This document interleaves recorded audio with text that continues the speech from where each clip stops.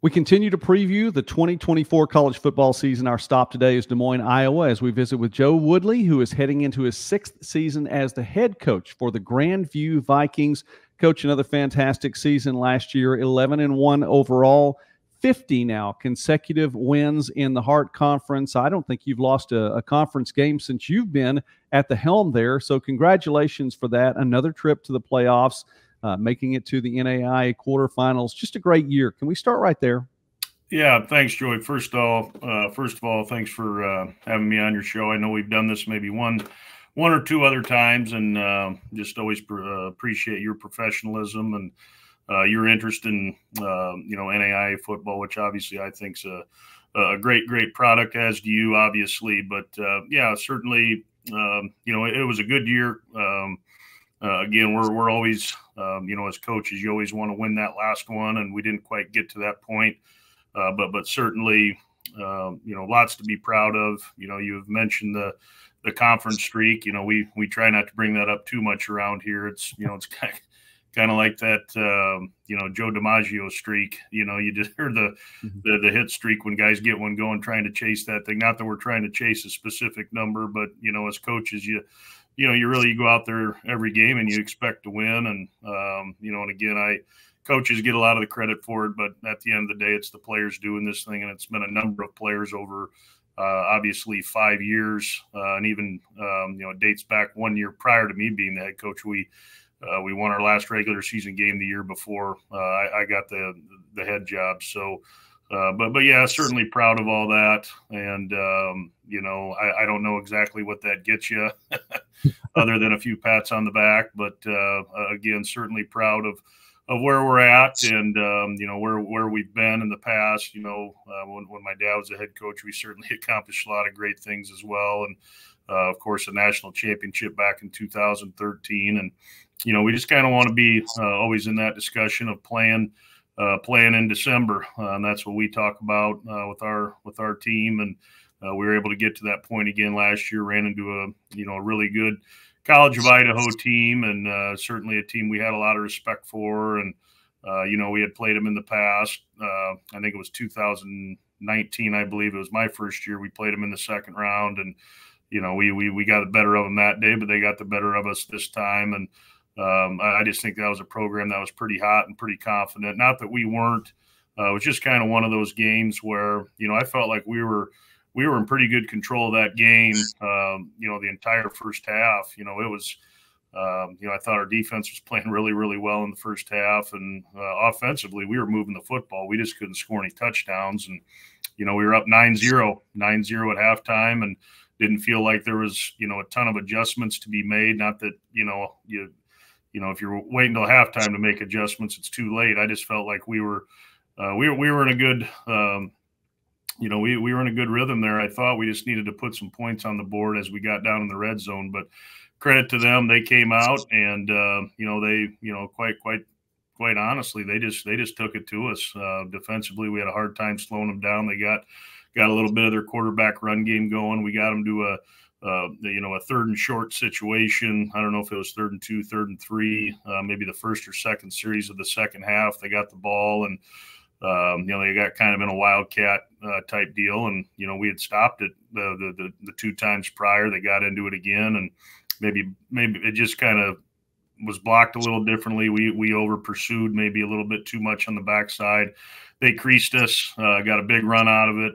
And then I think they might have scored 1 or 2 plays later, and they kind of got a little momentum going in their favor. And, it just really, we just had a hard time that, taking that confidence back away from them.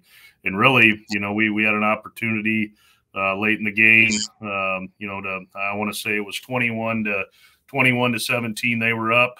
And I think there was, approximately 10 minutes left in the game. We're down on the 3-yard line. We throw kind of a wheel route concept to our tight end out to the field.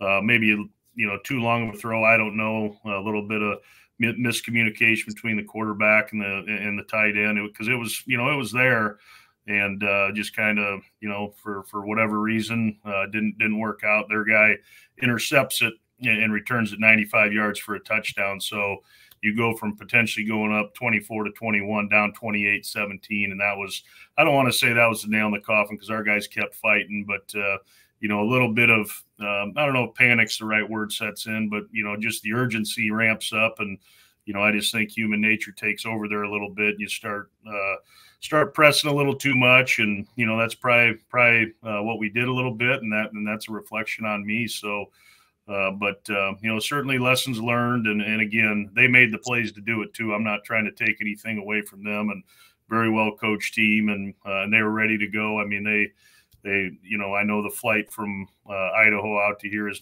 not a fun one. I know it's chartered, but there's a lot of stuff that goes into it. And that's a credit to them. That was a tough football team that came in here and beat us. And quite frankly, they went down and gave Kaiser their probably best game of the year. You know, had every opportunity to beat Kaiser. I think they were down inside the, you know, 10 or 15 yard line 4 or 5 times and didn't get any points out of it. So, and they only ended up losing by a touchdown. So I know we lost to a quality team. I don't feel like we're losing ground or anything like that. It just, you know, unfortunately, I hate using the excuse. It was one of them days, but it's kind of what it was. And, you know, we hopefully we learn from that. We've got a number of kids coming back, and hopefully they're paying attention. They're remembering those types of situations. And believe me, I'll certainly remind them a time or two. But again, at the end of the day, it was still, you know, an 11-win year. Made it to the third round of the playoffs, considering we had the first round bye, won our first round game against what I thought was a pretty darn good Dickinson State team that had went out and beat Montana Tech on the road in the playoffs. And then they came into our place, and I thought we played pretty well that day. And, you know, so a lot of good things. But you know, I think that just kind of what makes you hungry for this year. And, you know, you start getting them butterflies this time of year as the season approaches, and probably not quite as, you know, I don't have them quite as much yet because we don't open until September 7th. So a little bit extra summertime, which I'm not going to complain about. We tried to schedule a couple FCS games. Don't have much luck trying to schedule within NAIA non-conference or, you know, even Division II. So we tried to find a couple. One of them told us no. They just, you know, pretty much didn't want to play. And other one I thought was going to happen, it didn't. And so we're here with 10 games again, and which is okay. You know, gives us a little extra time here in the summer to develop our guys, and you know, and gives you a little bit more time, you know, within fall camp. So.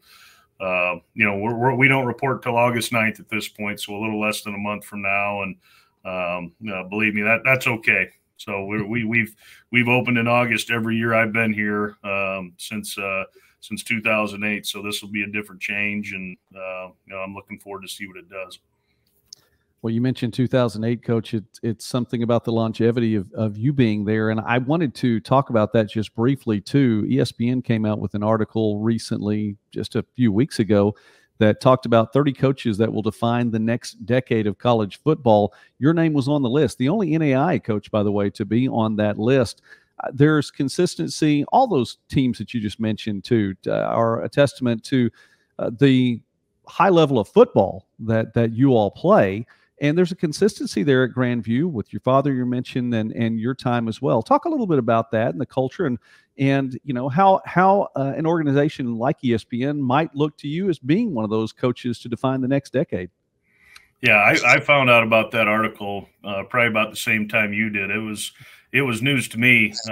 You know, all of a sudden I just started getting a handful of text messages, and I'm like, I have no idea what you're talking about. And then of course, you know, you pick up your phone. It's pretty easy. You go to it, and your name's on there, and certainly very flattering. But you know, quite honestly, I don't know exactly what I did to deserve that, or you know, again, it's still a testament to the players that we have in this program. And you mentioned my dad, you know, kind of taking a chance and starting this program back in 2008, laying the foundation, and you know, and he hired me, not much experience, to be his defensive coordinator. And you know, he just kind of threw me in the deep end and said, sink or swim. And that was probably the best thing that happened for me in regards to, you know, not that I'm an expert with X's and O's by any means, but, you know, it kind of forces you to have some answers. And when you get in those tough games, because you got to win tough games to, get a program going, so it's hard. It really is. And,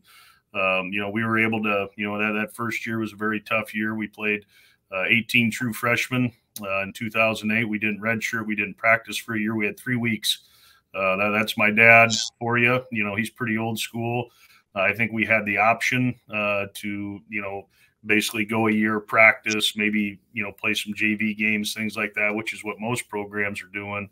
And, looking back, I wish we would have had that year to practice, but, hindsight's 2020. I say that, and it probably did work out, because the following year we win 8 games. And so maybe it was the right way to do it. And, and ever since then, we've won 8 games a year ever since 2009. And again, that's a credit to my dad, and, kind of the philosophy he put in this program, and, the groundwork, all those things. And, and having someone like me, his son, who, if your son isn't loyal to you, what is there? There's been great loyalty in this program, and I think he created that. And I'd like to think I've been an extension of that with the guys that we've hired, the guys on my staff. Our quarterback, Derek Fulton, he was our quarterback, or our offensive coordinator, Derek Fulton. He was our quarterback on our national title team. I was fairly instrumental in recruiting him. Our defensive coordinator, EJ Peterson, was our first. He was our first team All-American at linebacker. I recruited EJ out of Iowa Central Junior College. Jordan Knox was Derek's. Jordan Knox. I'm just kind of talking about our full-time coaches. We have 5 in the office every day. Jordan Knox was Derek's backup, and then became the starter for 2 years after Coach Fulton was done. He was a Conference Player of the Year twice. And then Tyler Martin, our special teams coordinator, he's been with us since 2012. So there's a lot of loyalty. There's a lot of continuity. I do believe that stuff matters in the world of college football, where coaches are, it's a carousel every year. And, and all of us, to a man, have had opportunities to, to go look at other things. And, there's just something special about this place. It's a hard place to, leave, because we have had coaches do that, and they tell us, how much they miss it. And it's just special. I don't know how to explain it. We've got good administration. Troy Plummer, our athletic director, he kind of lets us do our thing. He's not in our business all the time. And, and I don't think it's like that everywhere else. And he supports us. And of course, we've had 2 different presidents. We had one for an extended period of time. The one who kind of helped start the program. Then we have a new one now. I believe she's going into her 3rd year, if my mind serves me correctly, and she's all on board with athletics here at Grand View, because it's it's a pretty successful athletic department across the board. And again, you can't do those things if you don't have support from above. And and there's some things coming down the road that I think will even make us an even more an attractive place, with facilities and things like that, because we do share with the high school facility right now. And hopefully here within reason, we'll have our own facility, and I think that'll make us even more special. But again, kind of getting back to your initial question, Joey, again, just very flattered, just being mentioned with a lot of those, because I know a lot of those coaches, or know of them, that were part of that list. And you could have picked a name out of a hat with some of the top NAIA programs, and they'd have been very fitting in that. And, so I'm flattered, and, but it's not something I go around pounding my chest about. I can promise you that. A lot of people, and, they like talking about it, and I'm glad, because it brought maybe some attention to Grand View. But really, at the end of the day, that's not why I do this thing. It's about, former relationships with the players, coaches, the families in this program. And I like to think we've tried to do things the right way here, and treat people right. That was always my dad's, biggest thing, the golden rule: treat people the way you would want to be treated. And I think we've done that for the most part. And, and I think that's how you can have great success at a place like this and have some longevity. And, I think that's what we've done. I appreciate your take on that, Coach. That goes a long way to go along with the article. And no, you don't have to to pound your chest about that. That's what folks like us get to do, and get to promote you and talk about the good things. And we enjoy talking about the good things. Speaking of good things, let's look ahead to 2024. One of the good things for you is that Jackson Waring is coming back. 2,900 plus yards passing, 36 touchdown passes, ran for 5 more, just 7 picks on the season. A great year for him, and the career's not over. Tell us a little bit about the offense. Yeah. It obviously, Joey, it starts with who your quarterback is, and again, going back to the success we've had over the last 5 years, we've had some really good ones. Had Johnny Sullivan, for 4 years. Ben Firkin along with him helped, win some playoff games when Johnny was down, and Ben was the quarterback the year before. So those two were outstanding players. Johnny, obviously, was a starter the last 4 years, helped us get to a national title game, a couple semifinal games. We've been fortunate in that regard. And then, fast forward into last season, Jackson Waring, he's a local kid. Sometimes guys kind of just fall into your lap. I don't think it was any magical recruiting job that we did in getting Jackson. I mean, we talked to him a little bit out of high school, but we thought he was maybe a higher level quarterback, which, he was. Illinois State took him out of high school. He gave it a chance there, probably more than a chance than I think maybe he should have, because I think he's that talented. But he did play. He did play in a lot of games there, and pretty successful. I believe, a new offensive coordinator came in that didn't, recruit him, and that's kind of how that world is at that level. New coordinator comes in, brings a quarterback that he felt was more suited for what we wanted to do. Jackson even mentioned, he's like, I'll change positions. He tried like hell to make it work at that place, because he's a very loyal kid. He wants to see things to the end. But it just came down to he had 2 of his buddies that were in our program at the time. One was a really close. Well, 2 of them, I guess, were really close. One, I think he might have been a little bit closer with, but one that had already been here. He came with another guy that transferred in from the University of Iowa. There was a trio of kids that were best friends in high school, and that kind of helped put it over the edge. And of course, we did everything we could to make that happen. He comes, and he quite frank. I don't want to say he's overweight, because he's built like a Greek god. Even when he looked overweight, overweight to me is something totally different than it is to him. But he was big. He was really big when he got here. I think Jackson's. I think he's around 220 right now. I think he was around 240 when he got here. Like I said, because he was thinking of maybe even moving to tight end, at Illinois State. So he put a bunch of weight on.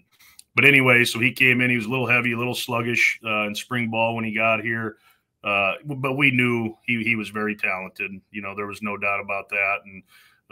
And the kid's just a worker. 24/7. He's his mind's on football, and he's a 4.0. So I'm not saying nothing else gets in the way, but he's just really invested into becoming better in every facet of his life. And and football is obviously something that he's grown up loving. His dad was a coach, and he's just done an outstanding job. I don't know that I don't think that he surprised me by what he did last year, but man, at times he did. Just some of the plays that he made. The physicality of him. Like I said, he's a little bigger guy, and you generally don't see quarterbacks running over linebackers and seeking out contact. Believe me, we're trying to avoid that with him. But it was the first game of the year, and he had 2 big time collisions that he won.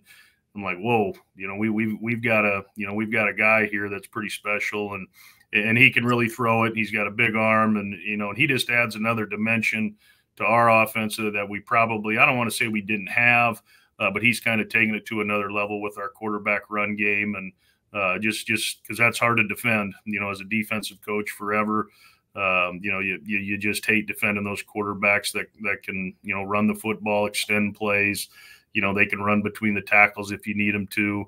Those are all the things he does, and it puts a lot of pressure on the defense, and it kind of opens up some other things. And he has just gotten better and better. I thought he got better throughout the year last year, and even in the playoff game, I thought he played well. We just had the mistake there at the end of the game. And again, that's, I'll never put any one, mistake on a player. It's a group deal here. And, but he's learned from it, believes it's motivated him. He's really become, I think he's kind of a natural born leader in a different way. He kind of leads by example. He's becoming a little bit more vocal.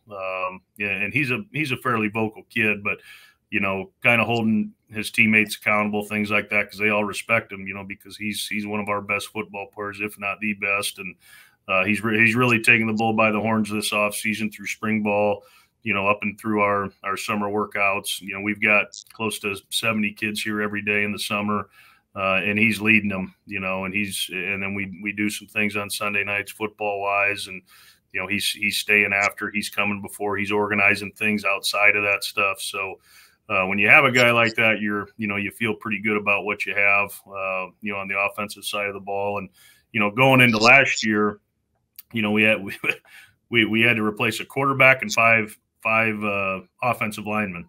So, we didn't really know what we had. We thought we were going to be okay. It was just some younger O-linemen that were finally getting their turn. And, this year we return all five O-linemen, our starting quarterback. And then, I mean, this isn't crazy for me to say, but it's probably the first time I've said this since we've been here since 2008. We have a lot of depth on the offensive line. It's crazy. I mean, not many programs. I don't care what level you're at. It's hard to say that, and I feel confident. Right now, we got 9 guys I know that can play, and there may be more. As we kind of get down the, as we get going, maybe we'll find even more depth with guys we're either bringing in or guys that just got better over the summer. So feel really good about that. Got to replace two really dynamic players on offense. Avery Gates, our running back, the past 4 years, he battled injuries, but he was really healthy this past season for the most part. Them running backs take a lot of shots, and it's a tough position to play. But Avery was such a game breaker, and he could do so many different things. He was really good at catching the ball out of the backfield. He was really smart. We could line him up at wide receiver, and he was still a good back between the tackles. He was just a little bit smaller, but he played bigger than he was, and he's going to be a really tough one to lose. We've for the most part have always been by committee here at that position, but we will definitely be this coming year, and I feel pretty good about the guys that we have in that room. Right now, we've got a transfer that's coming in as well. Not that we're banking on, any transfer to come in and be the guy, but, it just gives us maybe another option. And, and then out at receiver, we lose Demond Street, who was a big time player for us, and just a deep threat every time we drop back to pass because of his speed. And so it'll be difficult to replace him, but and then we lost Seth Jewell, who was the kid I was referring to. That was Jackson's buddy out of high school. We lost him. We lost another steady player, Nick Danielson, that played a bunch of plays for us. So probably, I don't want to call it a question mark because I feel confident in the guys that we have, but the receiver spot doesn't have a ton of snaps in them other than, 2 guys. We got 2 coming back that I think are really, really good. Isaiah Toki and Jordan Cum, really good players. Toki, I think, is going to be a guy that, is going to kind of burst onto the scene. He played a lot for us last year, but has just continued to get better and better. And if Jordan can stay healthy, he's just kind of battled things here and there. I think he's got the potential. And then it's going to come down to a bunch of our younger players who's going to step up, and because you've got to have at least 5-6 guys in that group that can play, and we're still trying to figure out who those guys are. Confident in the ones we have, but also, that's what's fun about coaching. You kind of get to see who's the guy that steps up in those spots, and somebody will, and we'll figure it out, and that's kind of what we've done over the course of time here.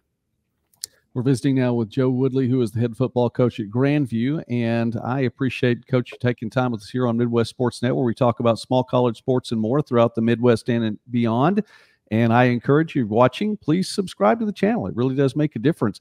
Coach, looking ahead to the defensive side of the ball, we started the offense with someone who's coming back. Let's start defense and say, hey, you got some folks to replace. And I think you lead with Tristan Waugh, almost definitely there, leading the country in sacks last season, a ton of TFLs. Player of the Year on the defensive side of the ball, the Cliff Harris Award winner as well. Talk a little bit about your defense heading into 24. Yeah. Losing Tristan's going to be it's going to be tough, but we lost somebody before him too. So you kind of just figure out who that next guy is, and yeah, just to kind of brag on Tristan a little bit. What an outstanding career he had for us, and kid we had kind of chased in recruiting for a while. He was kind of trying to see if he could get to a higher level, and quite frankly, I don't know how he didn't. At least at an FCS level type guy. Program, because I thought he was that type of player. He might have just been an inch short. But he's 6'2", so I don't know how tall you need to be a good player, I guess, anymore. But yeah, just a real dominant season that he had, and he allowed me to do something really cool. I can't remember when we went down there. I think it was right around the end of April or middle April. We went down to the Star of Texas in Frisco, and got to meet Cliff Harris, got to meet the Jones family, all that kind of stuff, and it was just a really neat deal that he got to accept that Cliff Harris Award, and I'm not old, I'm not young, I'm kind of right in between. I really don't remember him, Cliff Harris, but oh my gosh, I had no idea how good of a player he was, and the impact he made on small college football, and then becoming an All-Pro. Just a quick story. They're taking us a tour on that Star of Texas, and they take us into the defensive backs room, where the DBs meet for the Cowboys. And there's two pictures on the wall. One of them's Dion, and the other's Cliff Harris. So that kind of told me how good that guy was. And then they started showing us his films and things like that. And that guy was an assassin. So, just a real neat experience for a kid, from Fairfield, Iowa. Went to a junior college, comes to Grand View, and all of a sudden he's nationally recognized and all well earned. So it was a neat experience, and hopefully, and I talked to that about our, to our team. I'm like, man, what a motivation to go be a part of something that play your best, and because sometimes those things just happen. I don't think. I didn't even know that there was an award. I thought it was just one guy. I think it's been the past 2 years, they've changed it to each level. So that's a pretty neat deal. But anyways, just kind of moving on with what we have back on defense. We did lose some guys, some real quality players. Kaim Mosley was, really in theory a 5-year starter for us at defensive tackle, which is unheard of. Most freshmen don't get to come in and play at defensive tackle because they're not ready. So, and he was a 3 or 4 time first team all conference player. And I always heard once upon a time, you want to be strong up the middle in anything, just like baseball, shortstop, second base, football, right down the middle of your defense. And, having Kaim in there as a 300-pound guy that could move and make a bunch of plays, that's going to be, tough to lose that experience, just the leadership that he brought. Lost a defensive end, another defensive end, kind of our bookends. Gabe Duffy was a great player. He transferred from an NAIA school 2 years ago, and he led the nation in sacks at the prior NAIA school he was at. And he didn't quite do that here, but he was very effective. And an outstanding player. So you're losing 2 really good players on the edge, but we lose a linebacker in Seth Adrian, who had played a number of snaps for us as a starter for the last 2 years, and just a great leader. Outside linebacker we lost kind of by different reasons, just in the state of what we're in college football. Our kid that was I don't know if he was 2nd or 3rd team All-American last year. Quite frankly, he should have been a first teamer, but you can only have one. On the All-American teams is how they do it. Nate Ewell, it's one of the first guys. Anytime I met with a coach pregame, they would always ask about him, and he transferred to another school and did it the right way, approached it the right way. I have a really good relationship with Nate. He transferred up to a really good FCS program. That was the thing I wanted to make sure of. He was going to go to a place where he'd have a chance to be successful, because he's been really successful here, and that'd be a tough sell to just go up to, go get your butt beat every game. And so he's at a really good school and probably one of the top FCS conferences in the country. And he's there with some people that I trust. He wasn't one of those guys that was, out blabbing on Twitter and social media and, asking for, all these offers. So like I said, he approached it the right way. And quite frankly, Joey, all these kids are paying something to go to school, at our level, they're getting paid at these other schools. So, yeah. And I thought there's always more you can do, at a place. And, I thought he still could have done more, but he had accomplished a lot. And he just wanted to go try another opportunity. And I supported him. And so, like I said, he did it the right way, and I appreciate that. But that'll, again, be another big hole for us to fill. And lost a really good corner in Jalen Perkins. And but, the common theme is here, we've been successful for a while. And again, I'm not trying to sound egotistical, arrogant, anything like that, but guys have always stepped up. There's going to be a new one of those guys at each of those spots. We brought in, we've got younger guys at those defensive ends that I think are really good players, that will step up. I'm not expecting them to be Tristan Waugh or Gabe Duffy. I want them to be them and kind of do it their own way. In the secondary, we do return a couple starters there. We return one safety and a corner, and then we have another safety that's played a lot of football for us. So we're not expecting a huge drop off. Probably the biggest hole I would say we need to fill is that outside linebacker spot that Nate played, just because he was so dynamic. We never had to take him off the field, run or pass, anything. Like, he could do everything. So we're still trying to figure out how we're going to approach that. Our D-line, I feel really good about. We got two guys that Kaim rotated with, inside there. And, and those guys are about as good as it gets at this level, as far as I'm concerned. One of them played in the national title game in 2021 as a true freshman. The other one, was rotating in that game as a true freshman. So we've got some guys, that I feel like that are going to step in. And again, will it be game one or game two? I don't know. But at some point we'll start playing really good football, and hopefully it's right away. That's the plan, to do it right away. But there'll be a little bit of growing pains and accepting those new roles and things like that. But I'm excited. Again, getting back to what I talked about with the receivers on offense, I'm excited to see who kind of takes the bull by the horns there, and takes advantage of it and creates their own story, creates their own history. And, that's what's fun about this thing. It will be fun to see who steps in, Coach. And I'm looking forward to watching that as well. The defense last year was phenomenally good, and the numbers back that up. And it was just a fantastic season for you all in that. Special teams, I'll say again, someone you have to replace to at least get the ball rolling there, or to get the ball kicked, if you will. Nathan Hamilton is a name that I'm sure it's a big-time name throughout the program history. 10 for 14 field goals last year. He's had some big ones over the year, including a 50-plus yarder for a win in a big-time early season game a couple years ago. And start right there with your special teams, and I know you're going to have to talk about some new names. Yeah. Unfortunately, Nathan, his eligibility's up. He used all 5 years. He used that COVID year, and luckily for us that he did. It just, he was just a great weapon to have to get points on the board. Just, once you got down kind of inside that 25-yard line, you felt pretty confident that you were going to come away with some points, just because of his accuracy. And so that'll be tough. And obviously his kickoffs, and those were really good. And again, just a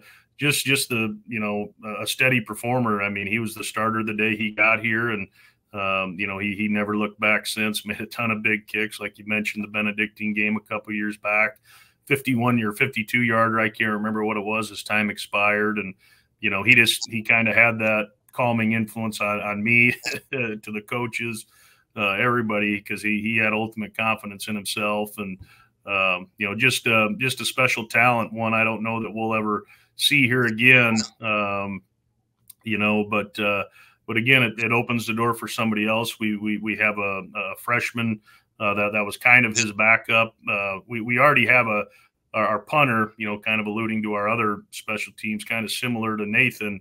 He's now taken his 5th year, and he's been a steady performer for us, 2-time first team all conference punter. But is probably one of the things he does best is our kickoffs.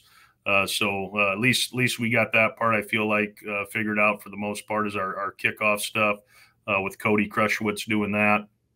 But our kicking game is going to be a competition. We got to try and simulate it the best we can in practice. And like I said, we have a freshman, we have a transfer coming in that will be here when we start. We have one more maybe that we're still working with, because we want to have some options there, because it's a very important position. It's helped us win a lot of games, and we put a pretty big emphasis on special teams here. Tyler Martin, who I had alluded to earlier as our special teams coordinator, does a really good job with all those units. He was a former special teamer at Northwest Missouri State as a player. He knows how important that was. He was a part of a lot of big wins and games, and that as a special teams as one of his roles. So he gets our guys to really get fired up about special teams. And but you can't be great at special teams unless you got guys that can kind of kick the ball, or guys that can return it, or whatever.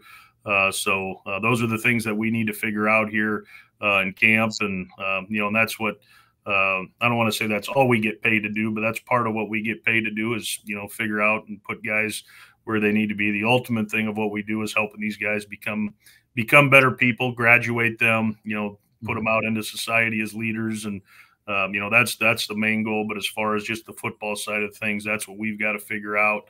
How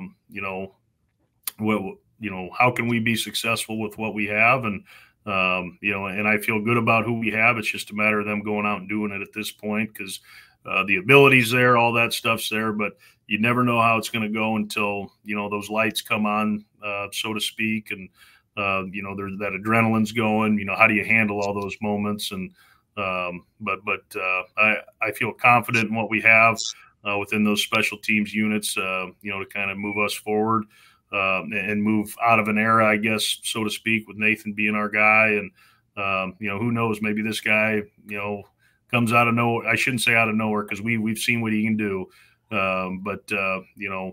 Maybe hopefully we can kind of pick up for the most part where we left off. But I guess time will tell on that. It gets started in September, as you mentioned, maybe a little bit of a different feel this year. September 7th, a 10-game slate.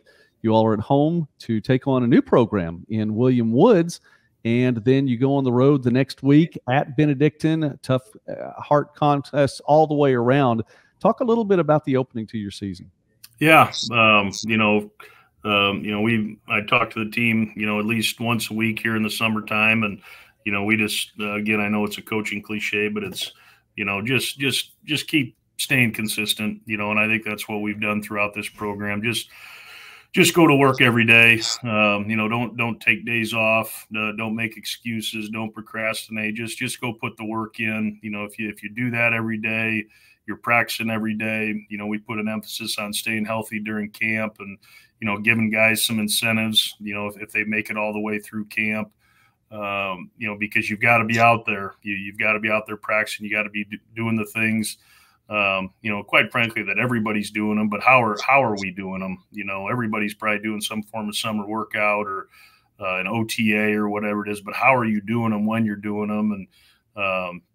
And we try to do all those things at a as highest level as we can. And as long as you're doing that every day, everything else is going to take care of itself. And quite frankly, the focus right now is just, this week, next week, as I told them last night, we've got 3 weeks left in our summer workouts. And, that's a lot of time, really, that's whatever, 12 workouts that they still have to get bigger, faster, stronger, and then we do some OTA stuff once a week. So got 2 more of those left, got 3 weeks of workouts and conditioning. And, if they continue to get better in all those things, that first game second game that you mentioned, all those things will kind of take care of itself as long as you're preparing right now for that. You can't just show up and expect to win because of what we've done in the past and, what it says on our, the decal on our helmet, believe me, because we're going to get everybody's best shot, and you wouldn't want it any other way because that should bring out the best in you. And I think, obviously for a long time, our guys have really embraced that role. And I know I certainly do. You try to play in as high a level game as you can. And, the focus right now is the rest of this summer. Then once that's over, it'll be training camp. And then as we get closer to that first game against William Woods, because I've talked to their coach Mendez, a couple times now. And, I told him, I'm like, man, I've been in your shoes, because they're new and they're doing it kind of how we did it. What I alluded to earlier, they're jumping right in. They pretty much recruited last year, and what they have is what they have out there on Saturday, when we play them, the 7th. So, but again, we're going to, I don't care what helmet is out there on that Saturday night. As long as we take care of ourselves, I feel like we have a chance to be successful. And that's what I tell our guys after every game. It's not because we do a scouting report every week, just like everybody does in the season. But, and I usually end it with something along the lines of, guys, it doesn't matter what they do or anything. It matters what we do.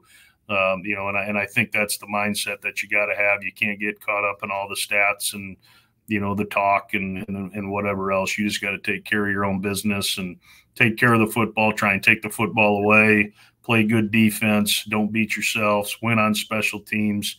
That's kind of the formula that we have. We don't have a million different things we look at. We're not, maybe I should be more of an analytical guy, but that's just, I'll never have the time or the depth to go through all that stuff. It's, it's still about the things I just mentioned and, just playing football the way it was meant to be played. And, you take care of it, you try and take it away, you keep them out of the end zone, you flip the field with special teams. That's really the recipe. And there's really no, magical thing that needs to happen in football. You just need to play well and not beat yourself. It seems like it's worked, Coach. So, like I said, it's you never know because there's been years where that hasn't quite been the case, and you got to overcome some things. And I think we've got the right kind of kids that buy into it. We have the kind of our program right now. We've got a lot of kids from the state of Iowa on our team, and not that makes us any better than anybody, but I do know that there's a lot of really good football in this state, especially for our level, and all these other schools are starting to figure it out. I thought I read a statistic somewhere, like per population, like we're one of the top states in the country for guys in the NFL. It's crazy, because it seems like more and more are coming each year. And I just think that's, kind of that old, Midwest work ethic, farmer mentality type thing. Not that I was a farmer or anything like that, but a lot of farming communities, or families that come from farming communities that are in the cities, whatever the case may be. It's just kind of a blue collar work ethic. And I'm sure it's like that in a lot of other places, but you look at schools around the NAIA, there's a lot of good schools from the state of Iowa, Northwestern's obviously, they got a bunch of kids from the state of Iowa. Morningside's got a bunch of kids from the state of Iowa. Obviously we do. And we've all three kind of been in that, top 10 to top 5 range over the last 5 years. And then the top schools at the Division II, some of the top schools at Division II are really coming in and trying to take a lot of recruits out of here. And then of course you've got Iowa State, Northern Iowa. So, and those are all really successful programs. So, the junior colleges, Iowa Western, Iowa Central have had great success, and we're all kind of fighting over the same kids. And we sometimes we get them from the Iowa Westerns, Iowa Centrals, UNI transfers, Iowa transfers, Iowa State transfers. So it's just kind of our sweet spot. It's who we've been, and then you kind of grab some guys from maybe the transfer portal, so to speak. And then, we have some pockets in some other states where we really trust some coaches. And, so we're trying to surround ourselves with great kids that are like-minded, highly motivated guys. And that's really what it takes. Cause there's plenty of times we went out on game day and, I call it losing warmups, like, man, yeah, these guys look pretty darn good in warmups, but then all of a sudden that ball's kicked. And, I think we kind of hold our own in that regard. And, I'm pretty proud of that fact. And, that's who we are. And it might be boring. It might be whatever, but it certainly produced a lot of success over the course of time. So, and I'm real proud of it. And again, it's a credit to the players, the coaches on my staff, my dad's staff before me. I've been here through all of it, and just really proud of this place. Well, I've been anything but bored. I have really appreciated getting to look back on last season. Again, a fantastic season for you all. I know, Coach, you want to win the last game, but it was from this perspective and this vantage, it was a fantastic season and fun to watch. And I'm already looking forward to seeing how it turns out for you all this season. We will follow the Vikings without question here on Midwest Sportsnet. Coach Joe Woodley, thank you so much, sir, for taking time with us today and previewing the upcoming season. You bet, Joey. I appreciate it anytime.